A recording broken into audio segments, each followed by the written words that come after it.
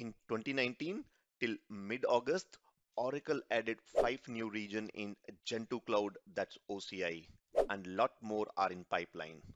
This means you now have total 9 regions, 4 with 3 availability domain, while 5 with single availability domain.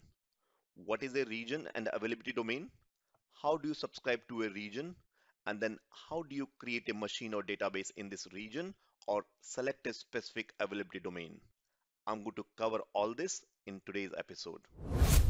Welcome to episode 26 of weekly video series with me Atul Kumar from team K20 Academy, where we help you in your journey to Oracle Cloud and transition you from a beginner to expert in Oracle Cloud.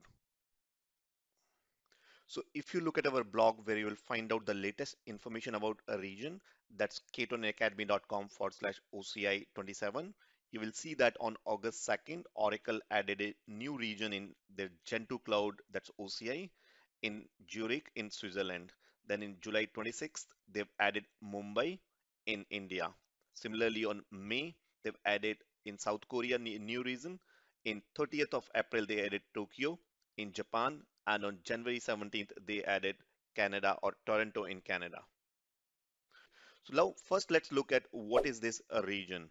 Now region is a geographical location hosting the Oracle Cloud data center, and within that region you can have up to 3 availability domain. So availability domain are one or more data centers located within a region. So take an example, you have a region in Phoenix in US. So within that Phoenix region you have 3 data centers marked as availability domain 1, 2 or 3.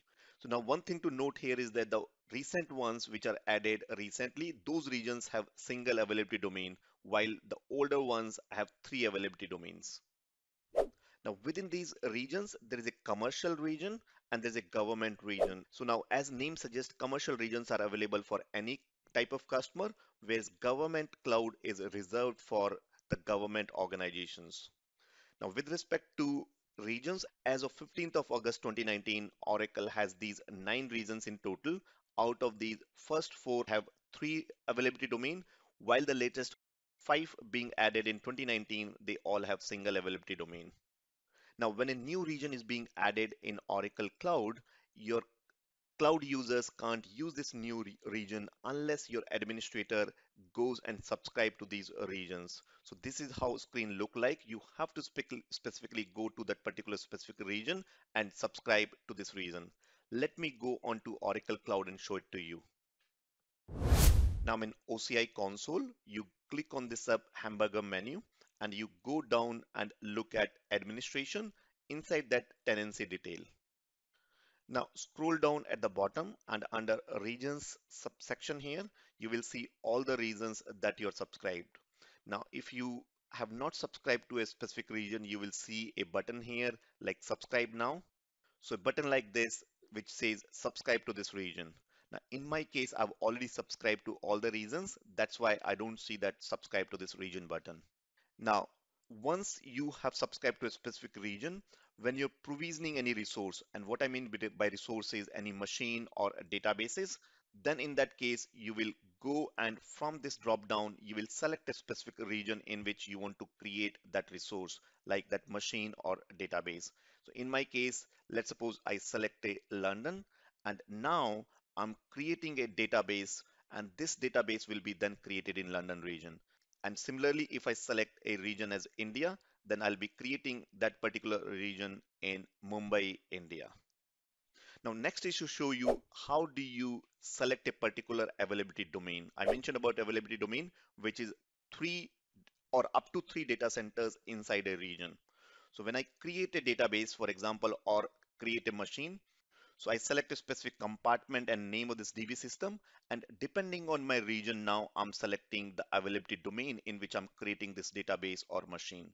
So because I've selected Mumbai, there's only one availability domain in this Mumbai. But if I select London, and if I have to create this DB now, you notice that the London region has 3 availability domain. So then you need to select within which availability domain you want to place this database. Now, when you're defining the high availability, you have to make sure that you have a particular component like database or machine or a block storage in another availability domain as well for high availability. So to recap, region is a geographical location hosting the Oracle Cloud Data Center, and within that region, you can have up to 3 data centers interconnected by high bandwidth, low latency network pipe.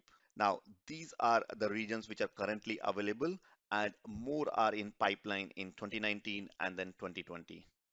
As of today, August 2019, you have 4 regions which are with 3 availability domain, while 5 with single availability domain. Before your users can use that particular region, your administrator will have to go and subscribe to that region. And then when you're provisioning a resource like database or machine or a load balancer, you select the appropriate region, and then if required, select the appropriate availability domain, and then you're creating that resource in that particular availability domain inside a region. So now, if you're new to Oracle's Gen 2 Cloud or already working and would like to see how much you know in Oracle Cloud, I highly recommend you to go through this quiz at ketonacademy.com/OCI quiz. That's OCI quiz. Now go to this page, click on start the quiz now, and now there are 10 questions that should not take more than 15 minutes. So answer these questions and see if you how many you get right. This will give you an idea on how much you already know and what more you need to learn. And now, if you're managing a team of Oracle consultants like me, then it's worth asking your team to see where do they stand currently and how much more they need to learn in Oracle's Gen 2 Cloud, that's OCI. Now, to be transparent, first time I took this test back in early 2018, I only managed to get 4 answers right. So let's see if you can beat me. Now, share what result you get here in the comment. And it's totally okay if you get low score like me when I was starting out. Trust me, you'll discover a lot out of this quiz. Now, at end of this name, enter your name, email address, and phone number, and it will give you how much you've scored. Now, at the end, this result will also be emailed to your inbox, and you will also have explanation of all the questions that we have covered in this quiz. So go and check out this quiz at ketonacademy.com/OCI quiz. That's it from me today. Don't forget to subscribe to our YouTube channel and email notifications at ketonacademy.com/subscribe. I'll see you next week with another episode on Oracle Cloud.